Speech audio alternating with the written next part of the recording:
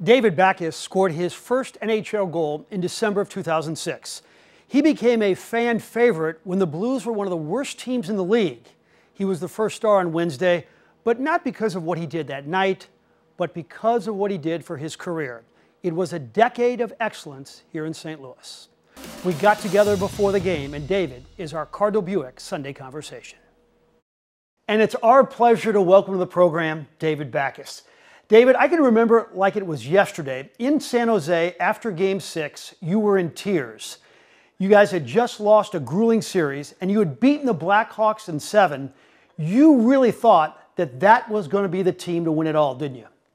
I did. We finally broke through that barrier that seemed to keep us down. We ran into so many good teams in the second round, and we finally got into that conference final, and we were rolling. And I thought that was the year, and unfortunately, it wasn't. And thus the interview with the tears and all the emotions pouring out of me.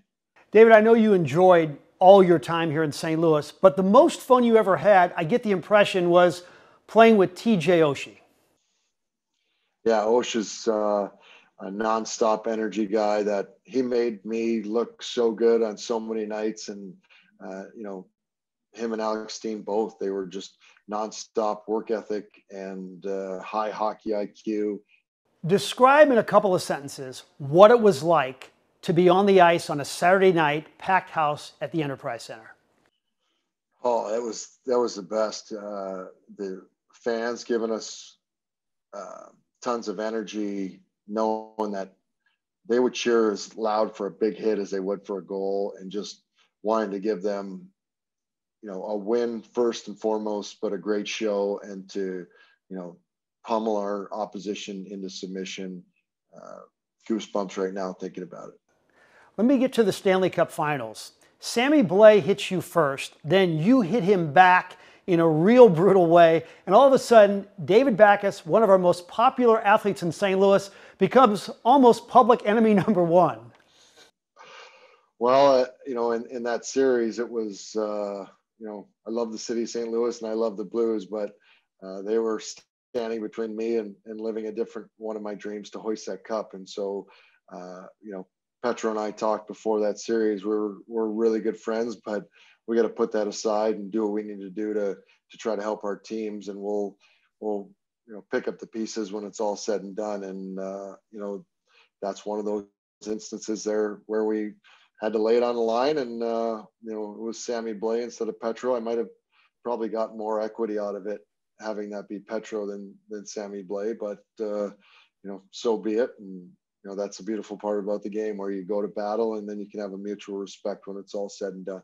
So when you are officially retired, whether it's the end of this season or next season, give me an idea on what's next. I've always thought if David Backes wanted to get into television, he could have a job like that, but you may be too smart for TV. Oh, I appreciate that praise, but I don't know.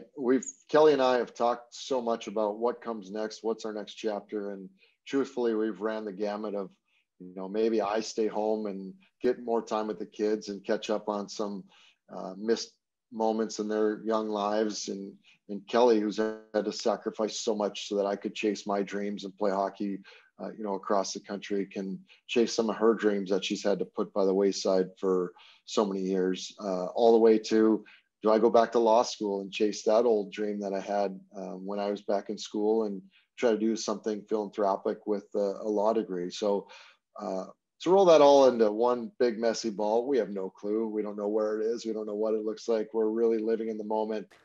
Let's say you come back to the Enterprise Center 10 years from now for a reunion, and a son asks the father, "Who is David Backes?" What would you want the dad to say? If it's something along the lines of, led by example and left everything out there every night, add on what you wish. But those were my core principles of team first, and left everything out on the ice every single shift. And if I didn't get a job done, it certainly wasn't for lack of effort or lack of desire or drive. It might have been for lack of skill, but so be it. And I can be proud of that.